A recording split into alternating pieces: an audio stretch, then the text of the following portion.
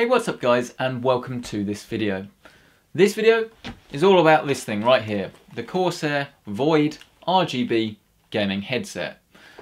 Now, gaming headsets are a bit of a tricky one because they've got to sort of appeal to gamers at a price that is pretty reasonable and pretty affordable.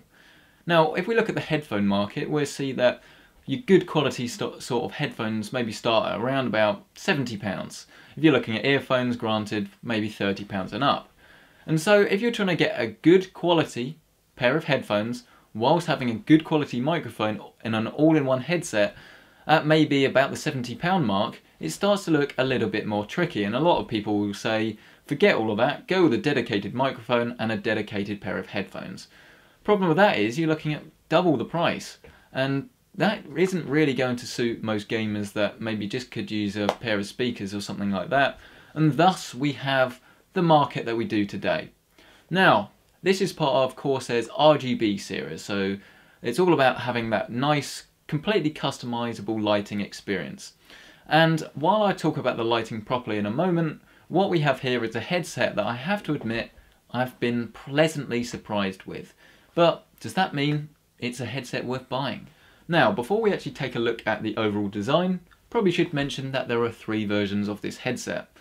I've got the USB version here, with the USB cable connector, which in all honesty is probably the version most people will want to go for.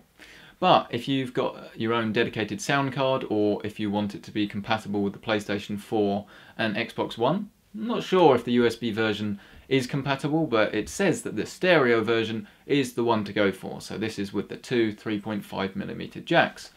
Or if you don't want a load of cables trailing around your feet and getting caught up in your chair and your cat and whatever else you may have around your computer, then you can go with a wireless option as well. But granted, this is quite a bit more expensive, but if you want a wireless headset, that's probably the one to go for because it's the only one you have in the range.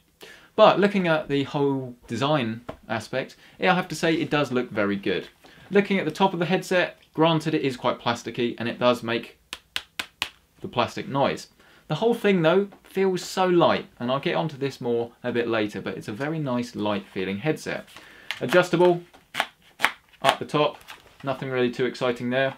We've got, it says Corsair at the top, and then once we get down to the microphone, it extends out. And while it's got like a silicone flex to it, it doesn't really sort of stay.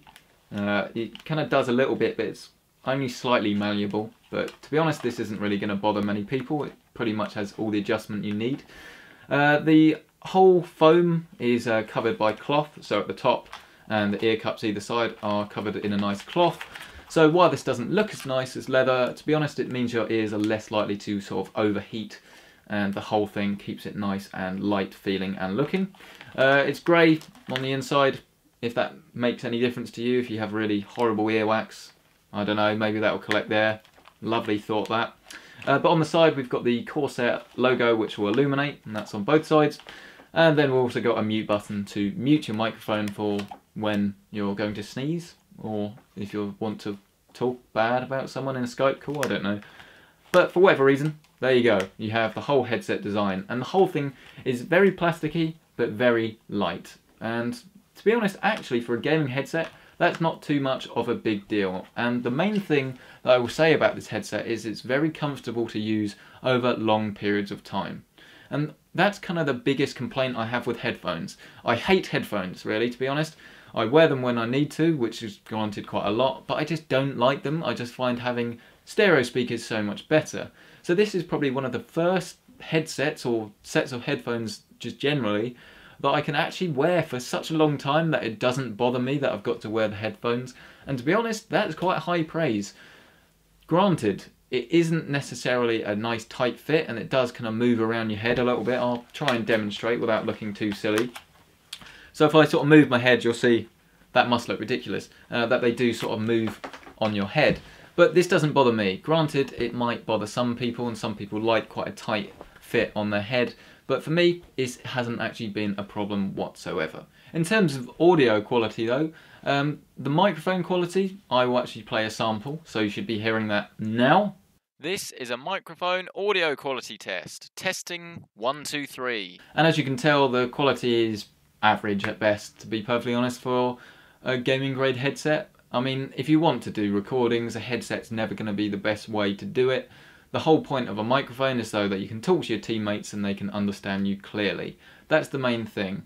And when I was having a Battlefront actually, yeah, session with one of my friends, he was complaining that he couldn't hear me, and he did say I was turned up all the way, and I know that in my Skype settings I was turned up all the way as well. So it's slightly concerning that I couldn't be heard, but that was a sample size of 1. And I do know that some other reviewers have sort of complained about this as well. But it's probably not going to be too much of an issue unless you are literally using this microphone every day and you really want a nice high quality microphone. But for most people, to be honest, it probably won't be too much of a big deal for you. But that is one of the 3 most important things about a headset. You've got microphone quality, sound quality and comfort. And I've talked about comfort, very comfortable. Talked about the microphone, it's okay. What about the big one, audio quality? Well, if you've been following this channel, you'll know that I am someone that is quite into my sort of hi-fi stuff. And while I wouldn't really call myself an audiophile, I do own a lot of audiophile equipment and I do enjoy listening to something that sounds very good, be it a high-res recording on a good high-res setup. And I was pleasantly surprised with how good this sounded throughout both my gaming and my music needs for the 2 weeks that I've been testing it. Honestly, it sounds very impressive, and I really wasn't expecting this. I haven't really ever had good experiences with headsets, but literally this does sound very good, and bearing in mind it costs about £70, I was genuinely pretty much, in all honesty, blown away with how good it sounds. It's never going to compete with something like a really good dedicated pair of headphones that cost over £100, forget it, you know, that would be silly. But for a gaming headset, I think actually this is very impressive. Mids are delivered very well, highs are never screechy, they're sort of handled very well, and bass has a nice thud to it. You know, it's not Dr. Dre beats, it's not washed out bass and nothing else, but if you are someone that is a real bass junkie, you can turn this up in the software, but as its default setting, it's all sort of quite a mellow, nice, enjoyable, fun sounding headset. I'm not really sure if that's a word you can use to describe it, but I've been impressed, and every time I put them on, I've been impressed with how good it sounds. That is my opinion, and that's all I can say really.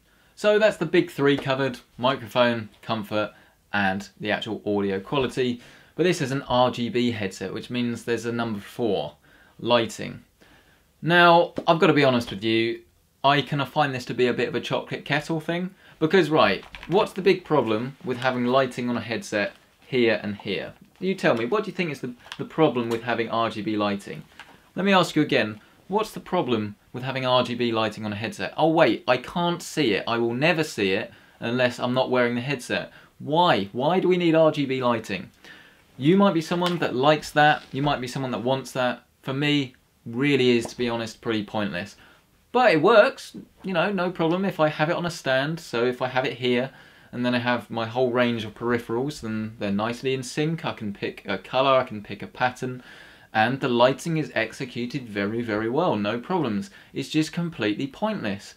But if you disagree with me, and you want to have something with good lighting, I guess it gets the thumbs up. It does everything it needs to do, but I mean, it's lighting on something you can't see, what's the point?